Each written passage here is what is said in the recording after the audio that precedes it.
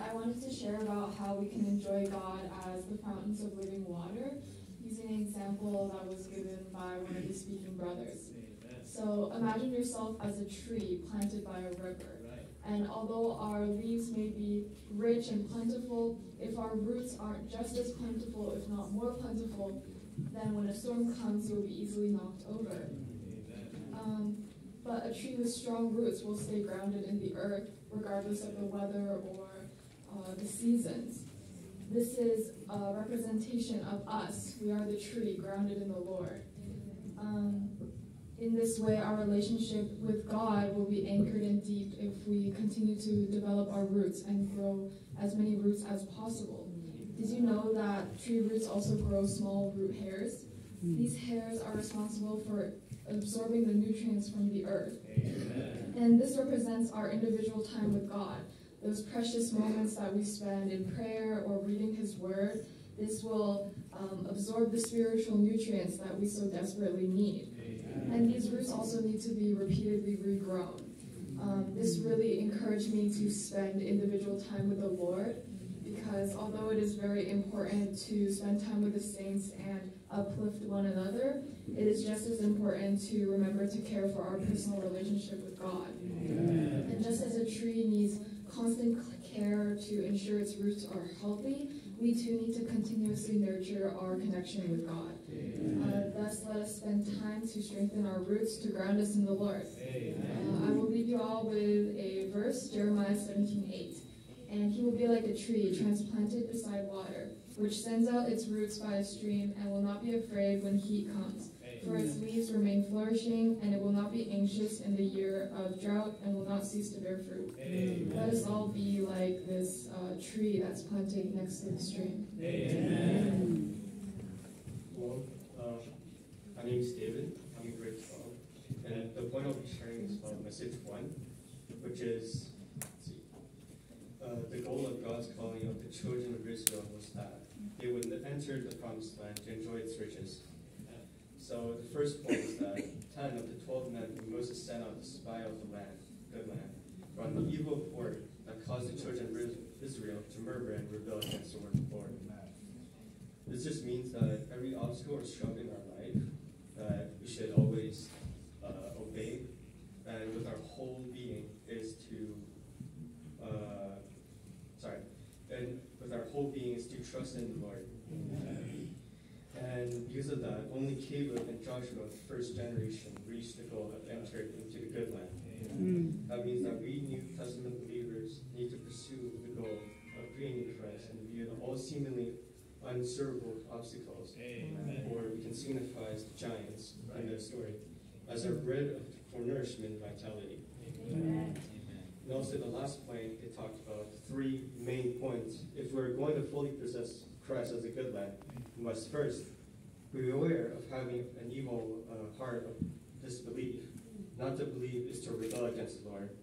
And beware of murmurs, complaints, and hinders. And then the last point, 2 Corinthians 4:13, exercise the spirit of faith and keep our heart turned to the Lord, to believe wholeheartedly in His promises. Amen. Hello, my name is Rena, and I'm in grade 7. I'm going to share from message 1 of the junior high side. 2 Timothy 3:16 says, all scripture is God-breathed and profitable for teaching, for conviction, for correction, for instruction in righteousness. I really enjoyed the first part of that verse, all scripture is God-breathed. If you want to feel God's presence and hear His speaking, you can go to the Bible. It's all because all scripture is God-breathed. His breathing is His speaking and presence. So the scriptures is where you'll feel His breathing and presence and hear His speaking. When the brother was explaining this message, he gave an example. Taking a brother who stood a good distance away from the brother, breathed and asked the brother, can you feel my breath? He said no. Finally, he got close to the brother, breathing against his neck, and asked, do you feel my breath? The brother said yes. When we go to His Word, we can feel the closeness of His breath and His presence. Praise the Lord, we can go to the Bible and eat of His Word, and that by eating and drinking and enjoying His Word, we can enjoy His presence.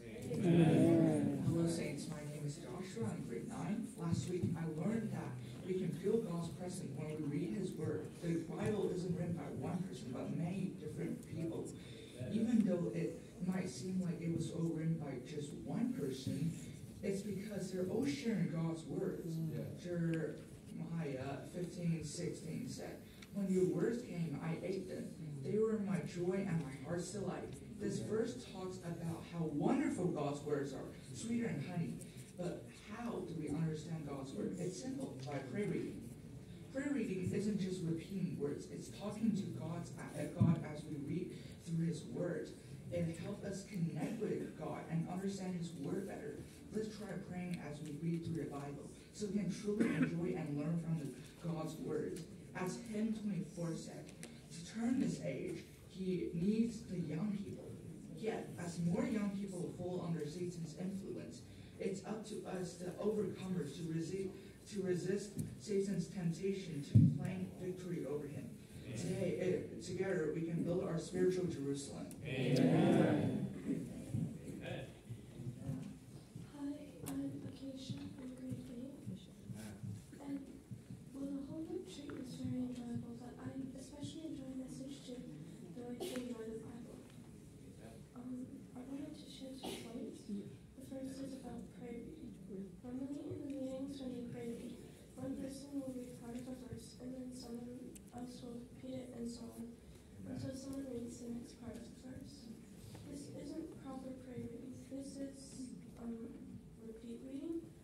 We should be praying before and after reading the Bible, and while reading, when we come to a point that touches us, we should pray back to the Lord. The second point I wanted to share was about an example that a brother used. He called 2 volunteers up to the front and showed them a chocolate cookie snack. He asked what it was. He asked the brother what it was, and he said, "It's a chocolate." The serving brother said something like, "Okay, good job." Then he asked the sister to take a bite.